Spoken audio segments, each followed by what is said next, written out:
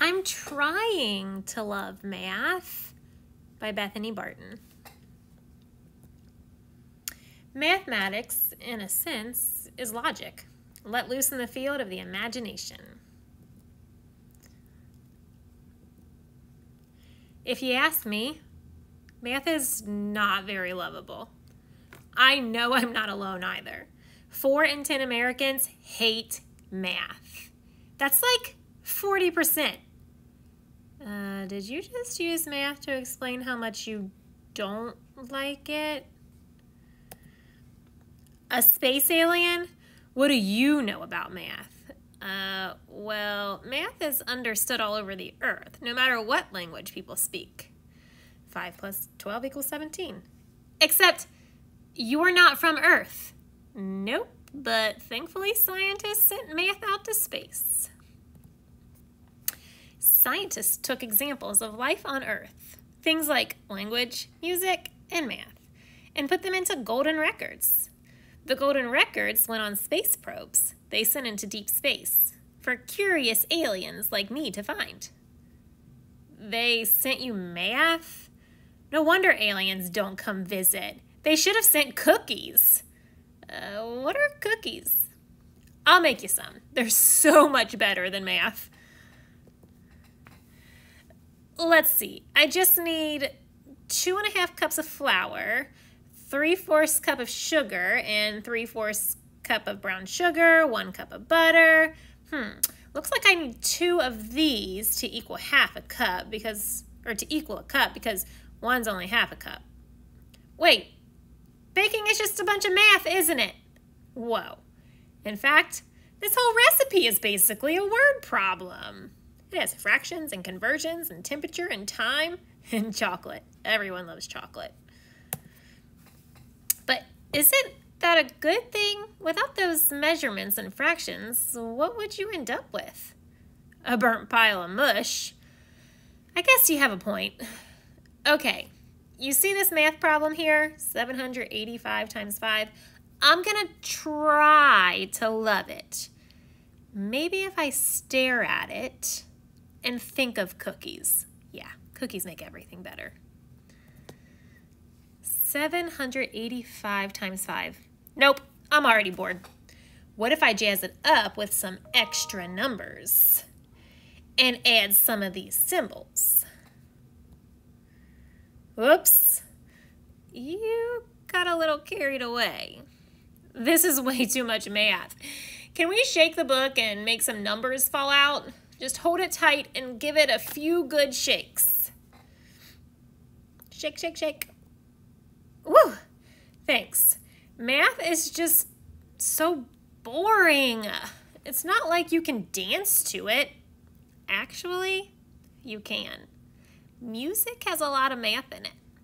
In fact, it was a mathematician who discovered that different lengths of string produce different musical sounds. So you have quarter notes, you have 4 beats, every note has a value. Because of his math, you're able to make the guitars you have today. Welp, thanks for ruining music for me. Now all I hear are numbers.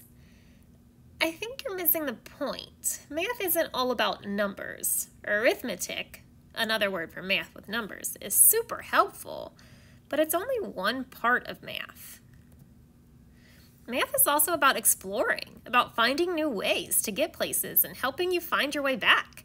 For centuries, sailors navigated using the stars, special measuring tools, and lots of math. Modern explorers calculate how much force and fuel is needed to get a rocket past the atmosphere and out into space. Take that, gravity. Speaking of exploring, you've barely checked out Earth. We have lots of beautiful things to see. Symmetry is 2 or more parts match each other. Fractal, a special pattern made up of smaller copies of itself. Math is here in your nature too. Math is about finding shapes and patterns. Oh, no, you don't. You're making it all about math again. But it's my turn to teach you something. Introducing Earth's greatest invention. Pizza! That doesn't look interesting. That does look interesting. How big is that thing? Oh, that's easy. It's, wait, how do you measure this thing? I know, and the answer is easy as pie. Pi represents a number. It's a super long number, so you usually shorten it to 3.14. This pi, not this pi. It's a sort of a cheat code to figure out the size of a circle. Pi times diameter equals circumference. Pi is also what's called an irrational number, which means it goes on forever and never repeats, like this. Well, that was unexpected. I never thought I'd say this, but this is too much pi for me. That's an easy fix. Let's just grab the book and shake all this pi off the page. Shake, shake, shake. Woo! That's better. I'll admit, some of this math stuff is cool. I'm okay.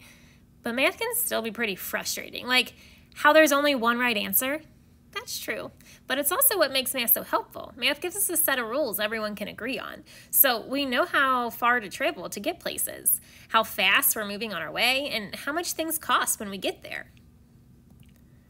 Well, I'm ready to test that out.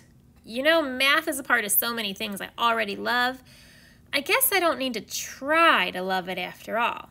It turns out, I already do. Great, you love math. My work is done here. Time to head home. Thanks for your help. Where did you say you were from anyway? Planet Homework. Yikes. Do not worry about your difficulties in mathematics. I can assure you mine are still greater. Awesome math facts. The number system we use today is over 1,500 years old. Ancient Egyptians used arithmetic, algebra, and geometry. Binary is sort of like a math language that only uses zeros and ones.